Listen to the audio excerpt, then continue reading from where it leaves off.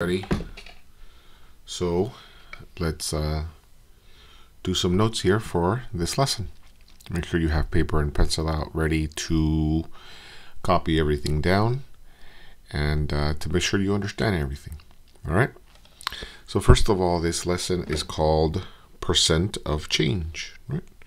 So percent of change. Right? So we're going to find the percent of how numbers change, right? Sometimes numbers go up, sometimes numbers go down, and we're going to find the percentage of that change, right? You know, if you're getting paid $20 an hour and then you get increased to $35 an hour, what percent did that increase? So we're going to learn how to do that today, all right? So the first set of notes that we're going to see here, that we're going to highlight, is here. What percent of change was there? Right? Which is what I said we're going to find out. Right? What percent of change was there? Okay. Bullet point number 2. Did it increase or did it decrease? Right? Did something increase, or percent increase, or did the percent decrease? Okay. So what we need to do is we need to use this formula right here.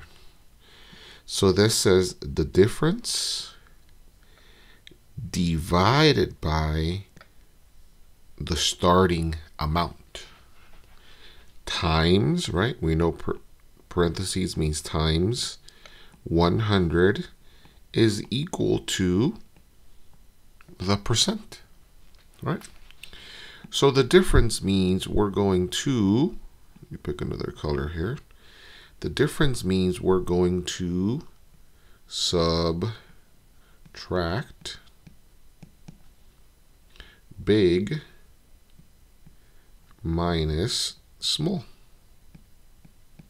right? The difference means we're going to subtract the bigger number minus the smaller number, right? So the bigger number minus the smaller number. Starting means what is the original amount, right? The original amount. What amount did we start with? It could be the bigger number or it could be the smaller number. So okay, so that's what we need to know. So let's take a look. Always take a look at the instructions. It says find each percent change. State if it is an increase or decrease. So we need to find the percent change, and we need to say whether it increased or whether the percent decreased. So let's take a look here at number 1. So number 1 says from 56 to 75. So we need to do, the first thing we need to do is we need to find the difference. Subtract the big number minus the small number. So we're going to say here 75 take away 56. 75 take away 56. We're going to use our trusty calculator here. 75 take away 56 is equal to 19. So this gives us 19, right? Now it says we're going to divide the difference by the starting original amount. So where did we start here? Here we started, it says from 56. From 56. So 56 goes on the bottom. So we say 19 is the difference divided by 56, right? And then it says times 100 equals percent. So we're going to multiply this times, times 100, right? and that'll give us the solution, the answer, right? So let's do 19 divided by 56 first. So let's use our calculator here again. 19 divided by 56 is equal to, that's a big number, right? But thankfully, the next step is times 100. So immediately I'm going to go times 100, and that equals to 33.9. 33.9, which rounds to 34%, right? 34%. Now, it went from a 56 to a 75, so it's going up. So it's an increase. So this is a 34% increase. And that is our solution right there. So from 56 to 75, it is a 34% increase. 34% increase. That's pretty good. That's pretty good. We found out. So again, we subtracted first. We found the difference between the bigger number minus the smaller number. And then we divide the difference, 19, divided by the original amount, which was from 56, right? And then we divided these two, and then we multiplied by 100.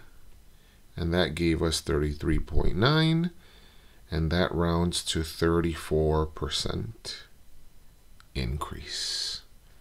Perfect, perfect, everyone. So make sure you copy that down and you have it written in your notes.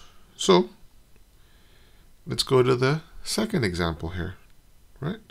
Now the second example is a word problem, but the idea is the same, right? The idea is the same. So let's read it first. Let's read the whole thing first. In 2018, Ms. Lavi drove her new car 9,779 miles. She was excited. She got a new car, right? To save gas money, excuse me, in 2019, she drove the car 8,565 miles, right? So she drove less because she wanted to save money. A year later, she wasn't as excited. It wasn't a brand new car anymore. What percent did her miles driven change? Okay, so let's highlight our numbers and what's important here. So it says Ms. Lavi drove her new car 9,779 miles. Right? The second year she drove it 8,565 miles. What percent did her miles change? So let's go back to our original notes up here. It says first we need to find the difference. The big number minus the small number. So let's take the bigger of the two numbers, which is 9779 minus the smaller number, 8565. And what does that give me? Well, let's use our trusty calculator here again, right? 9779 minus 8565 equals 1214. Okay, so we found the difference. Okay, next we're going to divide the difference by the starting amount, by the original amount. So it says the first year Ms. Lavi drove 9779. So that is the starting point. So we're going to divide 1214, the difference, divided by 9779. And we're going to multiply that by 100, and that'll give us the percent. So let us do division first. Divide these two, and then we're going to multiply by 100. Look at that. So 1214 divided by 9779 equals a big decimal, right? Times 100. Look at that. And that gives me 12.4. Oops. 12.4, which rounds to 12%. Right? 12% what? Was it an increase or was it a decrease? Well, let's see. She started with 9779 and she ended with 8565. So they went down. So it is a 12% decrease in miles. So she had, Ms. Lavi had a 12% decrease in miles driven in the second year. Right? Look at that. There you go. Right? And these are the two types of examples that you're going to have in your worksheet. Right? One of them is just going to be just with numbers, and some of the problems are going to be word problems, right? But remember, always, always, always, first thing we do is we find the difference, we subtract big minus small, and we divide by the starting amount, the original amount, and we multiply by 100, and that will give us the percent. But remember, use your trusty calculator, right? Use your trusty calculator. That's the whole point. Let's use our calculator. Okay? So this right here, kiddos, is the video lesson for percent of change. If you miss anything, make sure you rewind or pause to make sure that everything is clear. Thank you very much for being here, guys.